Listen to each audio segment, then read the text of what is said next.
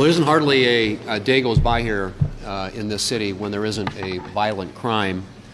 And if you look at this year already, there have been 99 carjackings, and the number of cars stolen is double what it was this time a year ago. And it's not just car theft.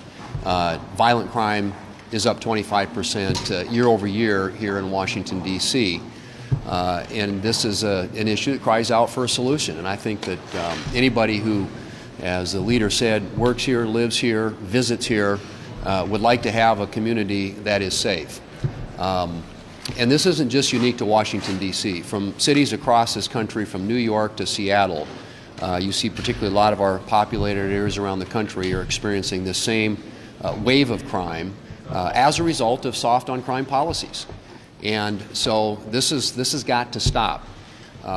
We have a constitutional authority, legislative authority here over the District of Columbia, and we're going to exercise that this week. As the leader pointed out, the resolution that will be on the floor here very soon tomorrow is one that I think will enjoy broad bipartisan support, because the Democrats have recognized what we all know and what the American people know, and that is that you can't continue to have policies where politicians basically put politics ahead of public safety, where you've got prosecutors who are not putting people away, and an environment that is permissive and encourages this type of criminal activity in a lot of our major cities across this country.